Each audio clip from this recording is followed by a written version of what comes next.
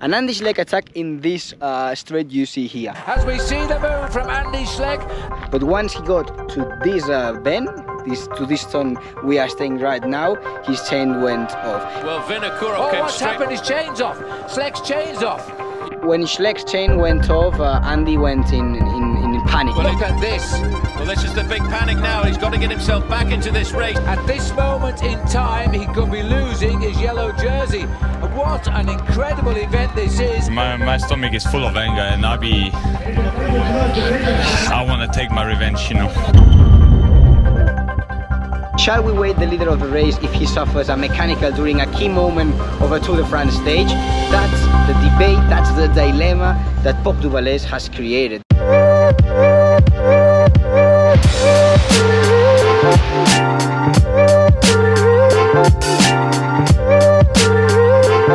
Here we are, in the bottom of Pop du Balès. There you've got the poster warning you that you still have 19 k's left to the top of this beautiful climb.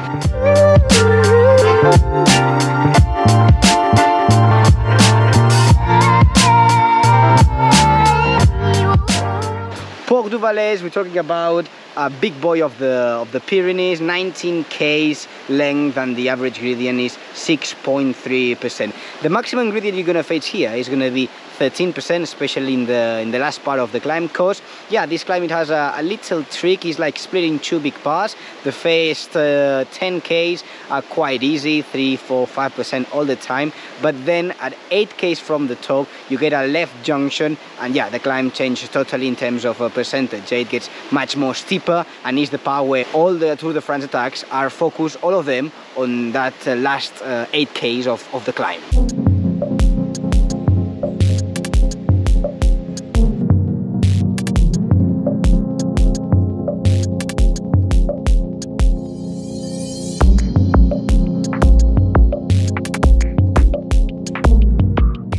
And have a look in the tarmac, because it seems that it's a very old tarmac, a very old road. This road has been here since the time of Teveret, Pulido and Quetil, but it isn't like that. I mean, Port du Balès is a pretty new climb in the history of the Tour de France. First time was climbed was back in 2007, because for many years Port du Balès has been ignored in the history of the Tour de France. It used to be an old mountain track for animals to get to the highest part of the mountain to get the fresher grass to eat, and just equipped cars, tractors and animals were able to go through that mountain track. But back in 2006, the organization of the Tour de France, they were looking for new climbs, new challenges for the race, and they discovered that track, and they just like tarmac that track. And in 2007, 1 year later, the Tour de France, so they did the first appearance in this mountain.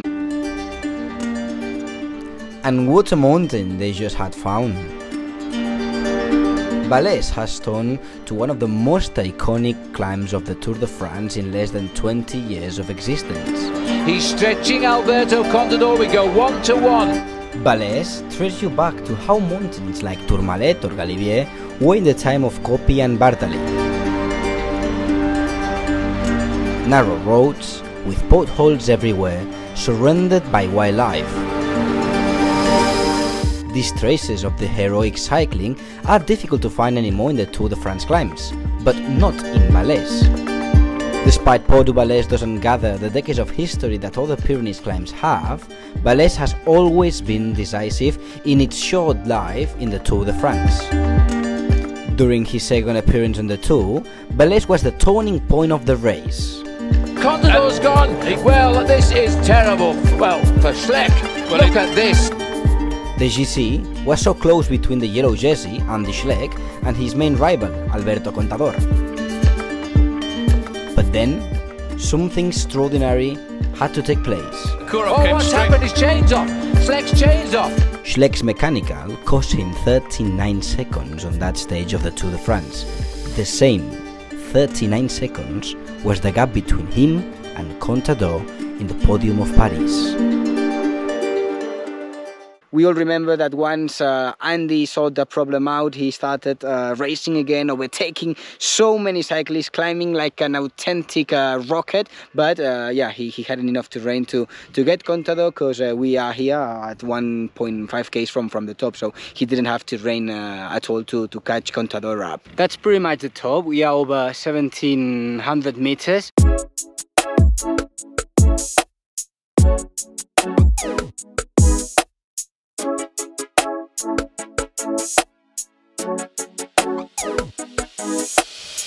As we see the move from Andy Schleck, and Vladar Cameras cut back to that one, and it's not Contador yet who's reacted.